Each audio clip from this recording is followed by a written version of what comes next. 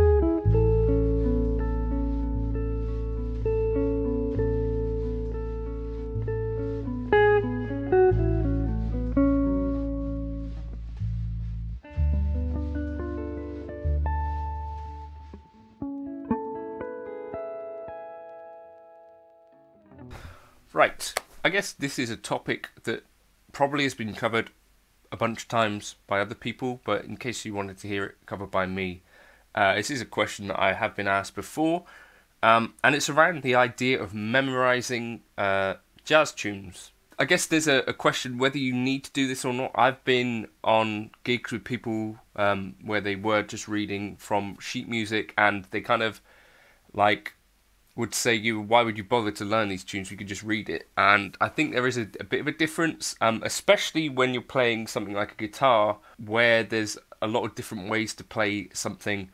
And I think it's the difference between kind of like a surface level understanding and maybe a bit of a deeper understanding. For me, I've always felt like by the time I've got a tune memorized, I'm much more likely to play something interesting over it, much more connected to what the actual tune sounds like, much more connected to my own playing, and also then able to get out of my own head instead of just looking at a real book or something like that. So it's not to say there's no value in reading music and learning it from a real book or whatever.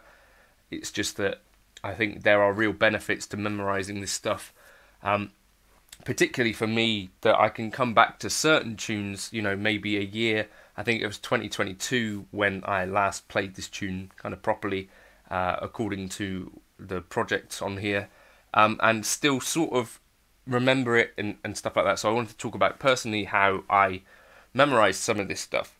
So the first thing is that I think you should listen to a few versions of the tune and maybe find one that you connect to most of all, because for me, I've always, this is with any music really, the stuff that I can play confidently is stuff that I can sort of hear in the back of my head playing. And basically, if it's any simple pop tune, stuff like that, I can pretty much play it without having to learn it or whatever, because I have this thing where, I can hear that chords are called 1, 3, 4, 5, 6, all that sort of stuff, and then sort of just jump between them. So having a good kind of record player in the back of your head, so that you're not going, okay, well, what was that, and where does it go here? So you're not trying to not only remember how to execute it, but what needs to be executed at all. Basically, the record player in the back of your head should kind of keep track of things, and especially for when you're soloing over things, it's good to sort of maybe in your head sort of have something singing the melody through. So find a version you like. This for me oftentimes might be Chet Baker, Peggy Lee, or for this particular tune it's Nils Landgren, a trombone player, right? But his version of My Foolish Heart was one that I connected with quite early on. So that's kind of number one, listen a lot, and maybe active listening as well. Part two, if you're going to use the real book or sheet music and stuff like that, that's fine.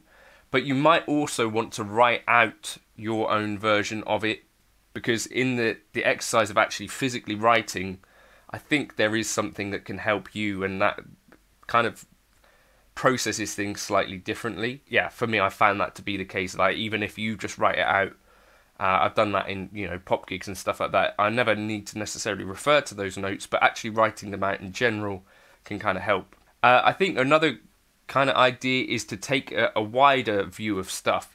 So you might notice that a tune is basically made up of structural things. So it might be like an A, form.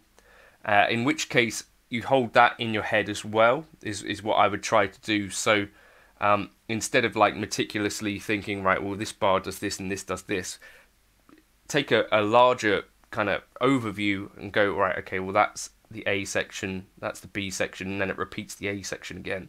And notice repetition, notice bits and pieces like that. As well, talking about taking this wider overview, instead of, for me, thinking about each and every chord that goes by, I try to track like the harmonic movements and the tonal centers. This is a thing for me.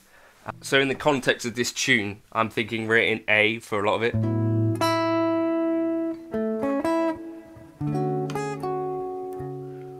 2, then we're jumping away to a 2-5 in D flat major, then we're on chord 3, chord 6, chord 2,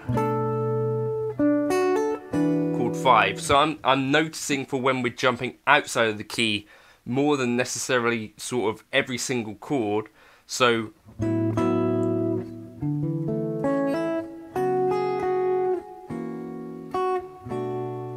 that's all pretty much in A. We jumped away from A to D flat, back to A.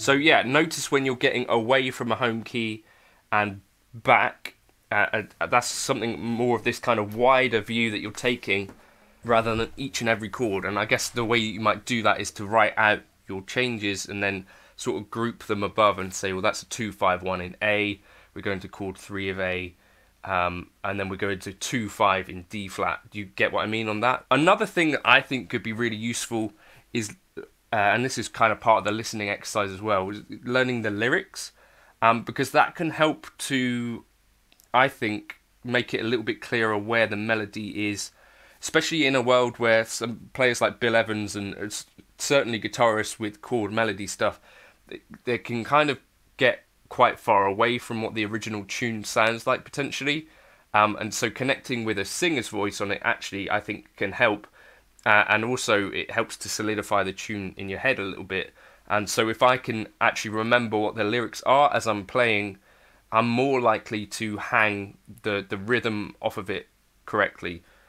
Or, you know, yeah, correctly, I guess. Or closer to what I expect. And not get, like, lost in the thing. I think if you're doing, reading it off a page that I like to do, particularly if it was something like Donna Lee, where I could kind of read it and learn it from that, but I would then rely on it, is to take a sheet of paper and sort of block off one bar at a time. So you start with just one bar maybe that's getting blocked off, and you move that through the music, so that for a second, or for a bar, or for however long, you get to rely on your own memory and muscle memory and create that.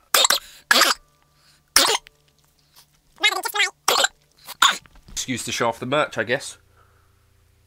And start to gradually break your reliance on the sheet of music by, yeah, literally just take something physical. You could even take, I don't know, a mug and chuck it on top of your iPad. I don't know, don't do that. Do something sensible. But literally just physically block off what you're reading for a bar at a time, move that bar around, and that can help you to break that kind of reliance thing. And also, I guess another thing you could do is start on like bar 3 or 4, particularly if you're playing something like Donna Lee or something like that, where it's you know, a lot of notes. That can be one way to help break that idea. Ultimately, what it comes down to me, the things that I remember the most are the ones where I have a favourite version that I've listened to a lot of times, ones that I've spent a lot of time kind of creating a chord melody. That kind of thing really helps. Ones that I've tried running arpeggios through the whole tune a few times, that can really help. Ones where I know the lyrics, and most of all, the ones where I've done the most reps. So, you know, players like Jonathan Kreisberg, all our favourite players, they might not know every single standard ever, but the ones that they do regularly call in scenarios, they've probably played in loads and loads of different scenarios, loads of different ways, and, you know, so their understanding of a tune like All the Things You Are, they've probably played it so many times and in so many different contexts that it kind of just becomes this thing. And there are a few tunes like that for me where I know them really well. You know, simple things like Autumn Leaves, which I could, you know, probably play in most keys without too much difficulty. It's the tunes that you put in the most reps with that you get the most results out of, I think. And yeah, so the tunes where I've really gone into detail and tried to put together an arrangement that I liked, or the tunes that I really, really liked most of all, Those are the ones that sit best in my head. Tunes that I've only played for like 1 week at a time, you know, some of the complex stuff, they don't sit so much. Or tunes that I didn't continue to listen to, the standards that didn't connect, those I don't necessarily get in the same way. So what I would do for those is that I would spend some time just going back to that listening phase and, you know, sit with the guitar, try and remember what the melody was, then start to hang the chords off. And it's just it'll be a bit quicker than the first time round, but it's a refreshing process, if you get what I mean. If you got your own strategies for learning jazz tunes, those are the ones that I used. And yeah, try and, for me personally, if I know that I need to memorize the tune, I would stay away from the paperwork to start off with, so that I'm doing more of the work to build an oral kind of picture of the tune, or, you know, an oral kind of plan of it, so it plays in the back of my head and I don't have to remember how the melody went. I can it's just singing in the back of my head, kind of like a illness. Cheers for stopping by. If you want the tab for that, it'll be up on my Patreon, My Foolish Heart, the chord melody and the backing track. I hope this was helpful to one or two of you, maybe